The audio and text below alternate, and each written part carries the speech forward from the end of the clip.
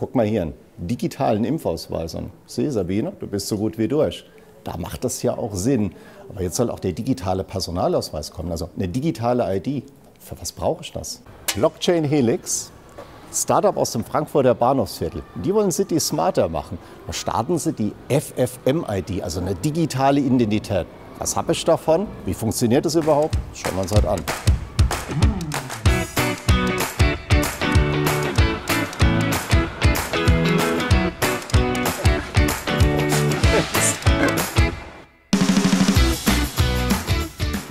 Was ist jetzt mit meinen Daten? IC-Karte, Führerschein, Bankausweis.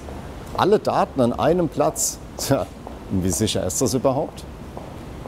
Wer mir mehr dazu sagen kann, ist Oliver. Du bist der Gründer von Blockchain Helix und ihr startet jetzt mit der FFM-ID.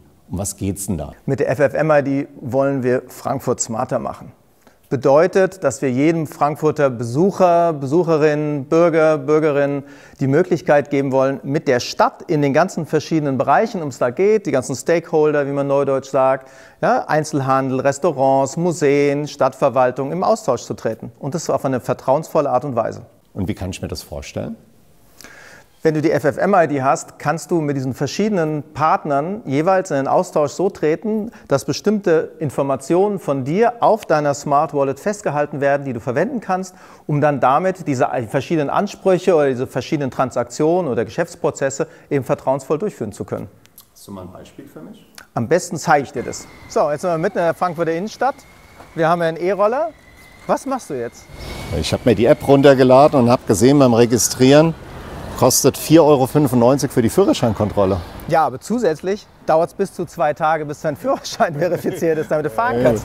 So, was du machen kannst mit der FFM-ID, du bist ja schon verifiziert, du scannst das ein und du hast natürlich zusätzlich hier deine ganzen anderen Ausweisinformationen. Das heißt, der Führerschein ist auch schon da. Das ist doch völlig easy. Schau mal hier die ganzen Karten, die wir hier haben. Eine Frankfurt-Card, ja, Rhein-Main-Card, die verschiedenen Bäder-Karten und so. Die kannst du auch auf so eine Smart Wallet bringen. Ja? Und damit ist es gekoppelt an eine Identität. Das ist ja lässig, das heißt, ich habe auch die Kultur auf eine App drauf. Absolut. Oder du willst einen Corona-Schnelltest machen und nachweisen jemand anderem, ohne dass der andere weiß, wer du bist, dass du eben negativ bist. Oder ein Impfzertifikat. Ich hoffe ja, das brauche ich nicht mehr lang, weil die zweite Impfung steht an. Aber das Zertifikat brauchst du trotzdem. Jetzt mal Hand aufs Herz, jetzt liegen alle Daten auf einer App drauf. Wo bleibt denn da die Sicherheit?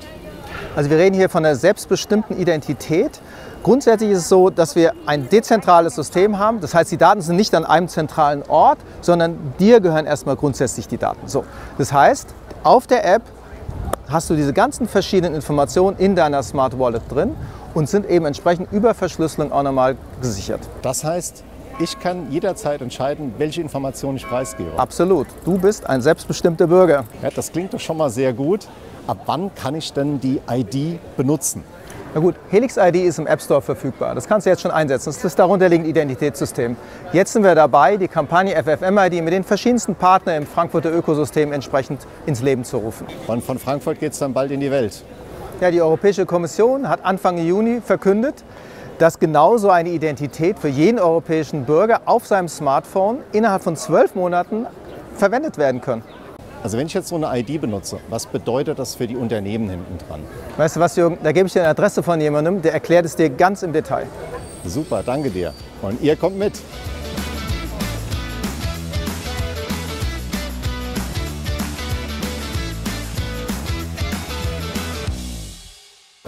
Heute Frankfurt, morgen Mailand, übermorgen Barcelona. Hauptsache Italien. Richtig.